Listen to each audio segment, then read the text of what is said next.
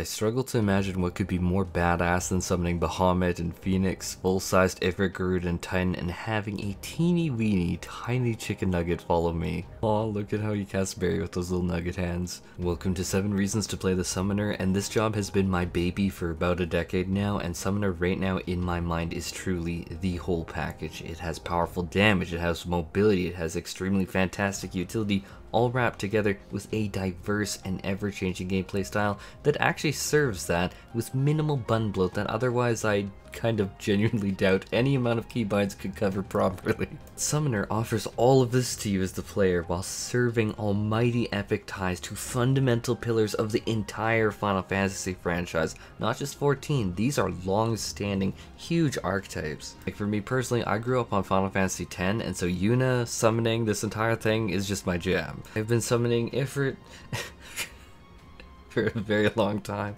If this video helps inspire you to take up summoning, or you just want to help me out, please consider summoning a cat daddy on that like button and cat daddying that subscribe button. Reason number 1 is actually a blend of a few different points that I'm going to try and convey as clearly as I can. And so the Summoner features a completely different style to gameplay functionally than any other job in this game. Rather than a specific set rotation or procs, you are instead journeying through summoning 5 very different summons every minute. And this is reflected in the kit in a very cool way too, which I appreciate a lot. There are single buttons, literally one button, that depending on which summoning you're in, which do literally 5 different things on that one key. I'm kidding you not here. This one single button called Astral Flow does 5 different spells depending on what summon you're on. You want a big explosion of damage? Bahamut. Do you want to do an actually extremely insanely powerful heal over time that yes, totally healers do notice? I can tell you for a fact I notice. Then you have Phoenix there. Do you want to literally gap close from range to melee against a target and literally slam dunk dab on them? Yeah, that's going to be Ifrit. Do you want a huge burst of damage in AoE that just feels like an ultimate? Garuda. It feels really epic to get it out. Do you want to clap in them cheeks with Titan 2 over and over and over again, back to back to back, clapping them cheeks? Damn, I found a job that's like me back in university. Total top energy, by the way.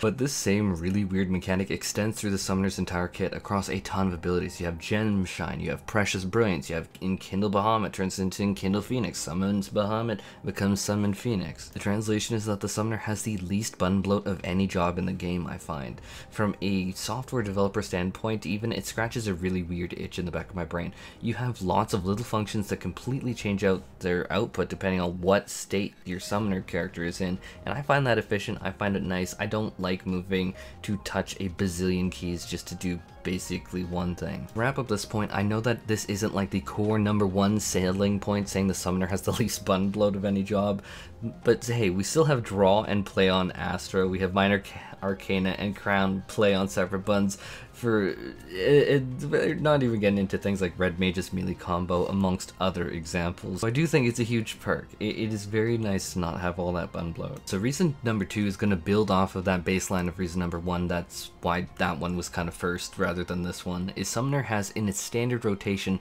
4 extremely different playstyles that goes through every minute. I said 4 because Bahamut and Phoenix are I cringe at saying it, but they're largely interchangeable and feel a lot the same, but I'm going to talk more about Phoenix later and how it is actually a bit different, but largely the same. But for Ifrit, you're getting a long, huge, beefy cast time and then rushing up into melee range and then slam dunking on a bottom. It feels so fresh and good to dab on an enemy like that, I love it. And then Titan is a big heavy blow after heavy blow, slamming damage with full mobility, and just, we're talking heavy artillery mobile cannon here, if that makes any sense. You're just weaving in, doing heavy damage like non-stop. 10 has grown up so much from the days of Eld where we're like, never use 10. Garuda is a mix of very long cast times to huge mega bursts that yes, you sure as hell better swift cast to get under your raid buffs at the tail end if that is gonna be a hang up to get it under the buffs. Like, it's very much worth it. Then you have Bahamut and Phoenix that are just massive, huge, crazy bursts of damage alongside total mobility in your burst window, which obviously is great. So my point is, Summoner does a lot of different things, and it does them very, and I mean very, very differently, in spite of the reduced button bloat.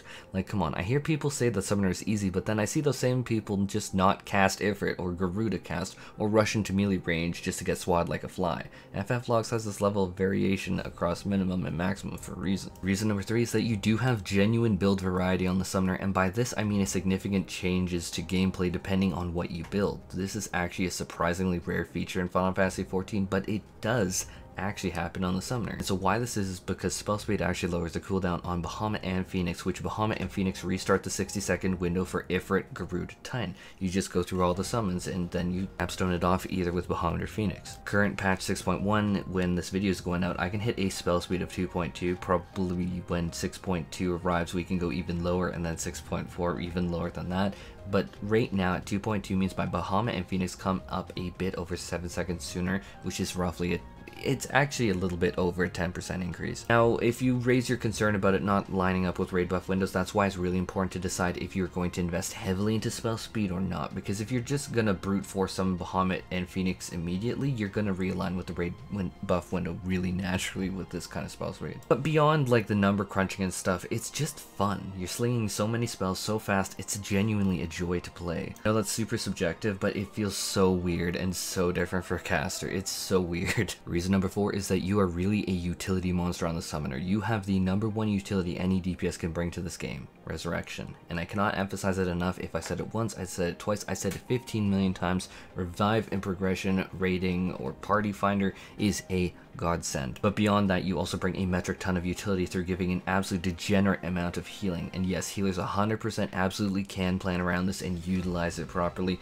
But whenever you enter Summon Phoenix, you bathe the field in Everlasting Flight, healing for 700 potency of healing per player. And then you can also cast Enkindle on the tank, or someone else if they aren't, say, topped off properly, or something weird happens in the party. But you have an upfront 400 potency on that Enkindle upfront, but also another 1000 potency after that whenever they're brought below 75% health. It's actually a really great feature because it's just like you don't want it just wasting itself if they're like full HP. You can pre-cast this on a tank when they hit 75% health. You're gonna get a really good effect from it. So basically, Summoner, there's no excuse to not use it. It's really, really, really fucking great. Obviously, I should say this does stack. So if you use Enkindle on a tank during Phoenix, they're gonna be healed for a bizarre roughly 2,100 health of potency, and all of that was free to you, costing you no damage or uptime on the summoner. That's pretty fantastic. Viewing this as a healer is very appreciated. Just to really capstone the utility section off is it's just like this healing utility, this revive utility is relevant through all forms of content. I made the point in my dancer video, but the dancer has curing waltz and improvisation that heals too,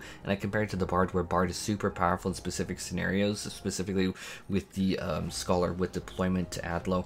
But like the dancer, healing universally is a plus. Having a revive is universally a plus, whether you are at the lowest tiers of rating with like complete newbies, whether you're in party finder, whether you're doing progression rating in an ultimate, the revive is going to be nice. Summoner utility is great. Reason number 5 is that the summoner features a ton of mobility, and I really do mean a lot of it. Nowhere near dancer or other range physical, because like you do still at least have 4 casts that you need to get off every minute, and you do need to get into melee every minute for Ifrit. But compared to the other casters, you're pretty much going commando here. You're just free in the wind. Compared to all these other casters, you are like this Scottish kilt. You're the Scottish kilt of casters.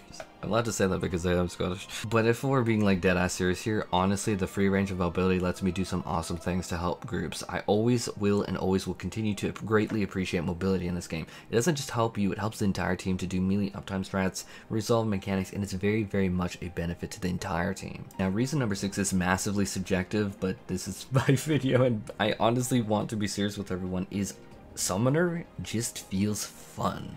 Combine all of these prior points and you get minimal button bloat on a job that does a lot of different things, that goes through a lot of different life cycles, and its moment-to-moment gameplay is dramatically different in each 10-second slice of a 60-second window. Not to mention, you feel very powerful, the animations are powerful, the lore is powerful, and I love that variety of gameplay. And without button bloat, I get to focus more on the gameplay and what I'm choosing to do in the heat of moment, and there is absolutely going to be optimization here. Hell, that's why FFLogs has such a long line between the minimum, the quartiles, the median, and maximum, because there is factually a difference and an ability to express skill in choosing the right tool for the right situation, which makes the summoner honestly not have that static, boring rotation. You really should be thinking, especially when you're progging like a savage fight, what are you able to do at this time? Like, say you're in even Endsingers in Extreme Trial, are you going to be using Ifrit when you are necessarily going to need to dodge one of the red planets and then the other red planet, which is going to go into the two double blue planets? Probably not, so you should probably choose something else. It lends itself to you have a bunch of different summons, choose the right one for the right moment, which is again something that I'm going to bring over and over again as a major pro for me in any job. Exact static rotations are generally something I personally shy away from because I find this kind of style that Summoner brings very fun. I like options, I like keeping the cards on the table. Now that could have been reason 7 for the changing rotations, but instead I'm going to be a little different here and I'm going to shove that into being 0.6.5. Unfortunately this video would become like 90 minutes long at least if I was just listing out why, all the different reasons why I like Summoner. But reason 7 is simple. I've played Final Fantasy XIV for a decade now, and everything you summon is so totally beyond iconic to the lore and fundamentals of this game, and that's the Summoner's aesthetic lore. But that further from there ties to the pillars of the Final Fantasy franchise as a whole, and the rest is just simply staggering. We forgot, like, a lot of people seem to either have not learned or just forgot, like Bahamut is a repeating thing. We fought Bahamut in the unending quest of Bahamut in 14. We saw Phoenix there too. We read about Phoenix and its ties to Emmett Selk in the short stories. We fought all of these primals and they have had such a huge effect on the game. Simply put, the Summoner right now in my mind is truly the whole package. Powerful damage, mobility, extremely fantastic utility that's always relevant in any content you do, wrapped together with a diverse and ever-changing gameplay style that serves that with minimal button bloat that otherwise, you guys know, you'd probably have an insane amount of keybinds that most people couldn't cover, and it's doing that while it's basically in the fundamental pillar of the entire franchise. So do I recommend Summoner? Yeah, wholeheartedly. It is actually my current main DPS. It's like my alt to Scholar Sage is Summoner. Obviously I recommend it, guys. It is a blast.